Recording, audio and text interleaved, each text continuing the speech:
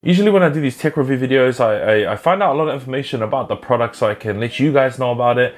I might have a look online to see what other people think about it as well. I use it as a way to give you guys the best point of view, or so you guys can make up your mind in the best way whether you think it's going to be good for you or not. A lot of these times these things are sent out to me, and sometimes I purchase it myself. But I always let you guys know beforehand because I like to be fully transparent with all these videos and all this content that I do. Now Logitech have sent me something out on the post, and it's something that I know that's actually been out for a while. I've never actually had one because I've thought I've never really needed one. I know way back in the day, like when I first started gaming, streaming, content creation and all that kind of stuff, I never really liked the idea of wireless, and I think maybe it's just the old man in me because I just didn't want to have to recharge, or I didn't want to have to, you know, I always just thought of the idea of having to charge like the product or making sure that it's always charged. I didn't like that. But these days, to be honest, pretty much everything that you see on my desk is wireless. You know, the keyboard, the mouse, the headset. I think mainly the only things that are still wired now is the microphone, and then everything else like the monitor and all that kind of stuff that needs to be wired. But Logitech have sent something out to me that, from what I can understand, has actually been out on the market for a while. So what I thought I'd do is I'm going to unbox it, I'm going to open it up, and we're going to check it out together to see whether it's good for me and if it's good for you. As usual, even though my family from Logitech G ANZ have sent this out to me, I'm going to give you my honest opinion so you guys can see whether you want it or you like it. But yeah, let's check this out. This is it right here. Powerplay. The Powerplay, and as you can see, wireless charging system. Now, like I was saying before, I know that Logitech G have had this for some time. We're going to see if it's still valid now and if it's something that you can see in your setup in 2024. Normally do like a full top-down view of an unboxing, but I'm just gonna rip this open right here so you guys can check it out. I need to try and find a knife or something, bro. These always get me, bro. These little sticker things, these always get me. We're gonna use this, my special box/sellotape opening tool. We're gonna use this. One of one. All right, that's one side. Boom. Be careful if you guys are ever opening up packages, bro. I know that we can get creative sometimes when we really need something sharp to open up. Let's have a look at this together. Let me see if I can even push this back a bit, just so you guys can see the full. There we go. That's a little bit better. All right, so this is the box here. Just to give you an idea of like roughly how big it is. The size of my hand there. Straight away when I'm looking at it, I can see like the mouse pad. Now, me personally, I usually like to use like a larger mouse pad. Like the one that I have now is a Logitech, I think it's the G640, I think it's called. I usually have like a larger mouse pad, and the main reason why is because I play on a pretty low sensitivity. Oh wow, this is actually pretty nice, man. All right, inside the box, what is it? It's just like a packaging thing. Keep playing, that's pretty cool. And then inside, before I get into it any further, is the actual product itself, covered in some nice plastic. Now when I have a look at it straight away, I'm gonna be honest, my first impression is it does look a bit small, but I think it might be big enough. You know, it is a bit smaller than normal, but I think it might be all right. Underneath this was this one here, as you guys can see. Now the difference between these two, I can feel this is like a, I don't know, this is like a hard kind of mat. Oh, okay, I think this is like a softer, it's like a softer feel mat, but it's like I don't know, it's like plastic. It's not like a normal mouse pad. But let me just put these down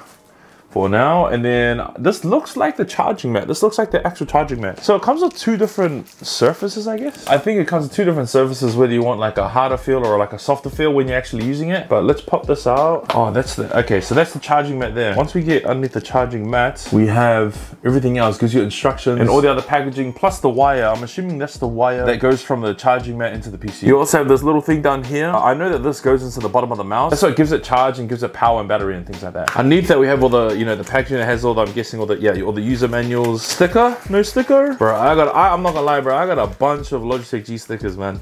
But no sticker on this one. Oh, good. The cable, as you can see, the cable is not braided. It's like that rubbery, like plasticky kind of feel. And it has like that 3-prong micro USB plug-in that Logitech G used to do with a lot of this stuff, or all of it, pretty much all this stuff. Now for those wondering what this is, or what this mouse pad plug-in thing is, for those who don't know what it is, it's essentially a mouse pad that will constantly keep your mouse charged, so you just never have to charge it. All you need to do is literally just sit it on the actual pad itself, and you just never charge it. It's just constantly charged, it constantly has power. To be honest, I guess over the years I've seen like this product, and I've seen it and what it can do and things like that. But what we're gonna do is I'm gonna set it up, I'm gonna chuck it on my desk so you guys can see what it looks like and see how big it is and all that kind of stuff. And then we'll check it out to see what you guys think. This is the mouse pad that I was using before. It's called the Logitech G640, I think it is. Basically one of Logitech G's mouse pads that they have. But we're gonna take this out, just to give you, I guess, comparison. This is the Logitech G Pro X2 mouse. Superlight 2, sorry, just for comparison, like I guess the size, or like even like my hand. So I'll move that. Okay, now let's get this. Now from what I understand, this sits at the near the top. Well, that's a big difference. That's a big difference in size in my opinion, right? So that sits at the top. Okay, so let's get that. We'll grab this out for now as well because we're going to use this. And then there's the soft. All right, so let's move this box out of the way and let's plug this in. Cable's not too bad. I guess pretty standard length. I'm guessing we just plug that in here. That sits in there. Wait, do I need to do anything to this? Oh, peel? Do you peel it? I'm gonna peel this off. Oh my gosh, look at that. Boom. Okay, that makes a lot more sense because I was feeling it before and it was like that plastic thing. I was like, man, how's this gonna stick to this? But this is more of like a, I don't know, like a really nice rubberized feel. This will definitely stay sitting on the desk. So once we put that down, oh yeah, that's a lot better. Because this mouse mat is a lot smaller than what I'm used to, I'm gonna have to try and find like the best spot for it to go. Hopefully, I think here should still be good, but you know, even sometimes when I am using the mouse, I play on a bit of an angle, but we'll see how we go. We'll just set it up like this and we will see how we go. Okay, let me plug this in. All right, it is on now. I'm assuming G-Hub is recognizing it, trying to see what's going on. So in the meantime, let's have a look at these. I'm thinking what these two are just different, maybe different like covers or what, I don't know, what would you call it? Different mouse pads that you can put on the charging mat. So you get two included, but let's open up this one just to kind of see what it feels like. Oh yeah, you know, I can feel it straight away. There's one that I wouldn't use, but I know that there are people that actually use stuff like this. It feels like a plasticky kind of like matte kind of finish. Like it's like a hard one. I don't know if you guys can hear that. But yeah, just to give you an idea of what that looks like and feels like. I will just use it now though. We'll just chuck it on here now just to see what it. Okay. So that fits on like perfect, like, oh, and it actually stays on pretty well. I thought it would actually move around a bit, but. And then what we do with this is we basically just pop this out. There's a pack or piece of equipment that we put inside there. And what that does is that sits inside there and then we go to use it. And let's just test something. I do want to actually try something else, and this is actually a good time to talk about it as well. Because apparently when you're using this, you don't need to have the receiver plugged in. So let me just test that. So there's the Pro X2. There's a dongle there. This dongle there. Oh, it's not working. Maybe I need to set it up because I can still see the Powerplay is flashing. Okay, I see. It says an unpaired receiver has been detected. So let's just try it. If I go pair mouse to keyboard receiver. Oh, Powerplay. Okay, so you have the option. Okay, so I just turned on the screen record just so you guys can see a lot clearer what it looks like. So if I go to Powerplay, the Lightspeed receiver can connect to Powerplay compatible wireless devices. First ensure the Lightspeed Nano receiver included with the mouse is not plugged in.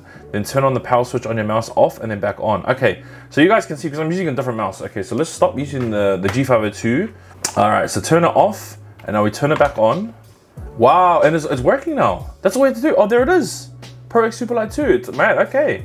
You don't actually have to have the receiver of the wireless mouse, I believe, as long as it's compatible with Powerplay. But I do know that if we go on to Logitech Powerplay, I know if we go onto the website, onto the Powerplay product. All right, so now that we're like on the website, this is it here. So all of the different devices or different mouse that have Powerplay.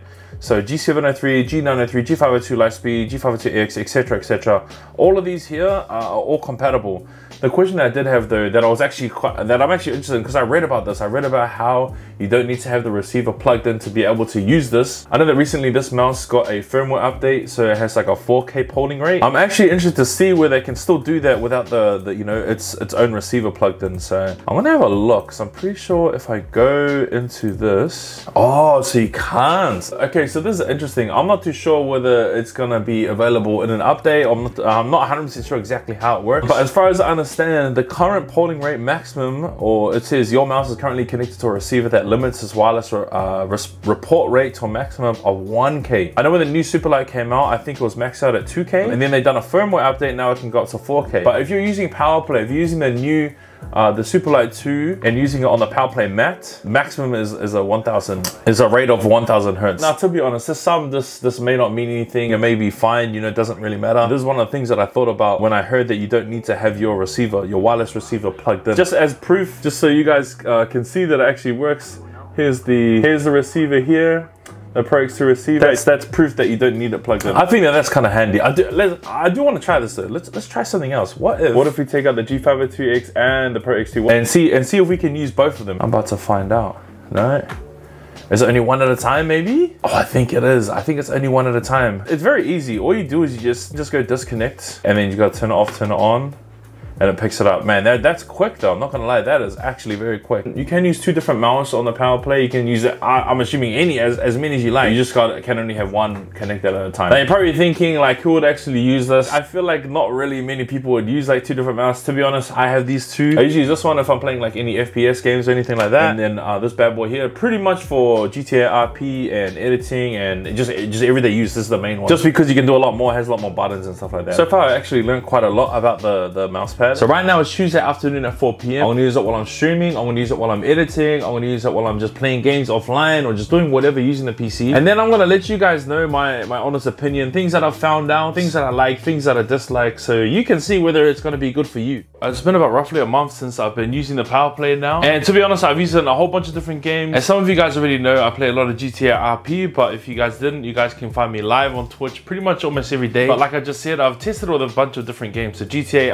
RP, some Destiny 2, some Fortnite as well. To be honest, I was trying my hardest to nitpick a bit and try and see what I didn't like about the Powerplay. I feel like the mousepad is something that I thought that I didn't need until I actually used it, if that makes sense. Because I knew that the Powerplay mousepad was out, but I just never really thought like, oh, do I need that? Or should I get that? There are a few things. One thing that did surprise me when I got this was the 2 different surfaces. To be honest, I didn't know exactly what to think about them, how I would like them, what I thought that they would be like or anything like that. But as you can see, one of them is like a traditional kind of smooth, I guess, material kind of feel, and then the other a matte, like hard surface.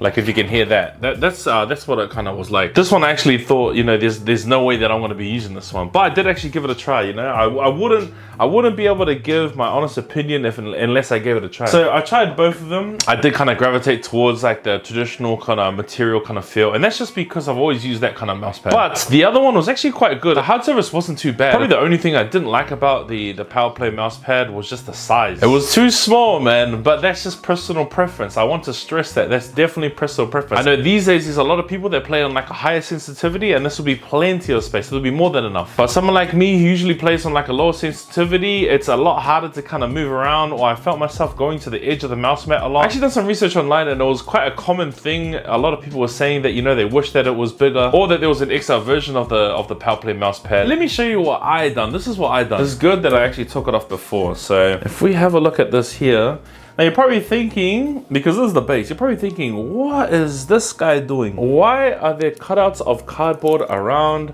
the base of the Powerplay or the mousepad? Now that's easy. You know, they don't have a bigger version. Now I do not recommend doing this. This is totally up to you if you want to do it. I'm not sure though. I should find out if this voids any kind of warranty or anything like that. But it's not really an adjustment. It's not really a modification to the actual hardware itself. I have seen some other ones where people have adjusted it. It's literally finding something that is of a similar, I guess, similar dimension or similar thickness to this part, so the bottom part, the actual charging part. So what I done is I got my regular mouse pad, and I got an old box, and I measured it. I slipped it underneath the mat so it stuck out a little bit here. I literally got a pen, I drew a line down the side of it. This one, I done the same thing over here. I drew a line, I got some scissors, and I cut the cardboard, so it literally fits right underneath. Now, obviously we don't get charged anywhere on the cardboard areas, but if we put it up here, as you can see, it still charges. As long as we're in the zone of the charging pad, it still works. Now again, I need to double check whether this is this voids warranty or doesn't void warranty. I'm not 100% sure.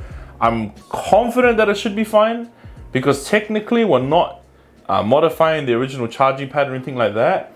But this is actually good to know. This is more so just me just testing it out, just to see if it'll work, if it fits. And to be honest, this is pretty much how I've been using it the last couple of days. Thought I'd just switch the camera around, but I was gonna say this is awesome because it gives me the best of both worlds. I can have the larger size mouse pad that I need, that I'm normally used to, but then I can also charge it with Powerplay. Now again, I do not know if this voids warranty or anything like that. I'll see if I can find out, and I'll edit the description below, so maybe check that out if you're looking at this video a couple of days after or anything like that, I might actually have a look into it and see if it actually voids warranty, or if you're allowed to do this, or if you're not allowed to do this. But this has actually worked for me. I'll put the dimensions of this mouse pad on the screen as well, just to give you guys a bit of an idea. But usually I like to choose mouse pads or use mouse pads that are around about this size. Around that size is what I usually go for. Honestly, the idea behind it, the technology behind it, I think is awesome. For the first couple of days, I was switching between the Powerplay mouse pad and then my normal mouse mat. This is the size that comes with the Powerplay. I'll put the actual dimensions up on the screen here.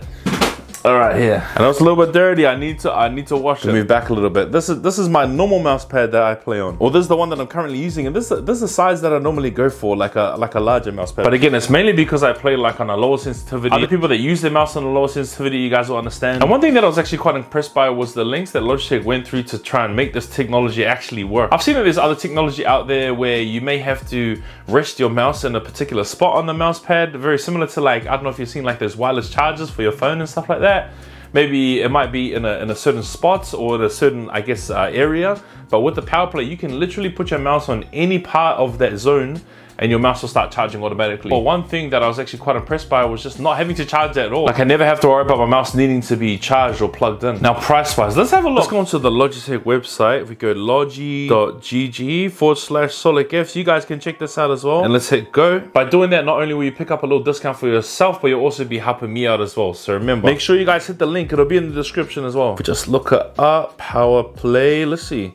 If I just search Powerplay on the Logitech website, let's see, oh, there you go, it pops up. It's the first thing it pops up. $229 on the website. Now that's Australian dollars. It might be different for those of you guys that are in the States or in different parts overseas. If you go through to the website, if you go check out, the discount should already be applied if you click in the link, if you're going through the link. And it does, you do get a bit of a discount as well. Okay, so this is after discount. So if you use code soleKEFS, or if you just click on the description, if you go through the link. So $229 down to $209? $206.95. So again, from $229 down to $206.95. I don't think that's too bad. Okay, as I'm editing this video, I do just want to add that I've done another quick price check just to see if there was anything else. I did see that they do have it cheap on Amazon. This is the lowest price that I could find for the Powerplay brand new. I actually did see that there were some other shops online that were selling it used, but I'm not too sure what the goal is with the warranty and all that kind of stuff. But just to give you a bit of a price comparison, so you can get it directly from Logitech or from other retailers online. Now, I'm going to be honest, what do I think this is for? Honestly, if you find yourself having to always charge your mouse, or if you forget to charge your mouse, or someone that, if you just don't want to worry about it at all, I definitely think this will be a good pick up for you. When it comes to things like gaming, it's just one less thing to worry about, especially if you've got a lot of things going on, if you're busy throughout the day, and if you don't want to have to worry about this, there's definitely something that you should consider. Whether you're a streamer, just casual gamer, whether you play games a lot, I think it'll just suit anyone. Do I think that you should buy this? To be honest, I do feel like the price is a bit on the steep side, but like I was saying before, it's something that I didn't think that I needed until I actually used it. But after actually using it, I'm thinking to myself, man, this is actually pretty good. So if you're in the market for a new piece of tech or something to add to your desk or your setup, definitely check out the Powerplay wireless charging system by Logitech G. If you haven't already, please do not forget to like the video, subscribe to the channel as well, and let me know down in the comments what you think about it. Let me know if you've got one, if you have any questions about it. Big shout out to all the people that actually comment on the other videos as well, where you guys ask questions, what I think about it. Even technical questions, I usually try my best to answer them as well. So put it down in the comments, don't be shy. I'll try my best to answer them in the best way possible. Big shout out to Logitech G for sending this out to me. Thank you so much for watching, and I'll see you guys in the next video.